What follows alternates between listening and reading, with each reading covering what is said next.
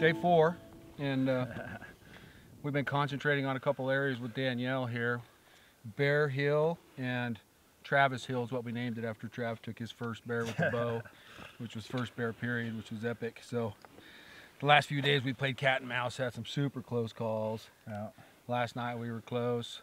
This morning we were friggin' was into 6 yards. Nice bear. Yeah. Tonight we went to Travis Hill again on the way to the low country.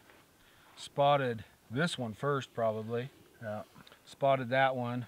We were about 2 miles out, so we worked our way in and set up on Trav's for a while. I was actually working in to shoot it. Trav shot his, so I was kind of up to be shooter. Snuck in. It laid down at 58, so Trav snuck into me. We talked about doing the double whammy. Yep.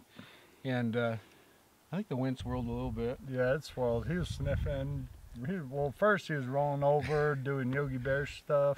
Doing what bears do. Yeah, doing bears do bear stuff. So then we we just sitting there and we're like, well, there's that other bear. Remember? Yeah, we saw the other bear coming. Yeah, then we saw the other bear coming up the road. And we were still, well, earlier we said, we're going to go get a double. Yeah, we did. When we were back at Travis Hill, we're like, we're going to go double up tonight, tag out, be done. And here they are. Double. That's fucking A, dude. I can't believe that came together. Holy shit. Oh, man. Fucking rifle hunters, they got shit on us. They're going to be pissed. Yeah, so it was awesome.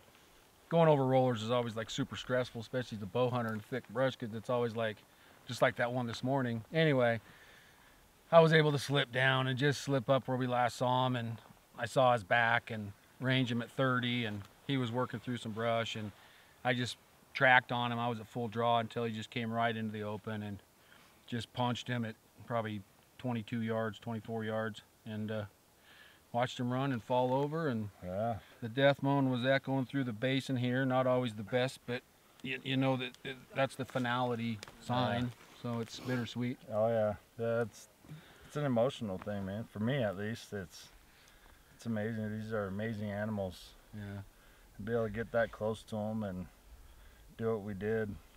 It was awesome. Old Trav, he got super choked up on the first bear, which is awesome. I do the same thing, and it's yeah. I was sitting there. I was like, I need a minute, Russ. I just need a minute. As soon as I put my hand on my bear, I was just in tears and doing like the thank you. Oh man, that's what I love about you.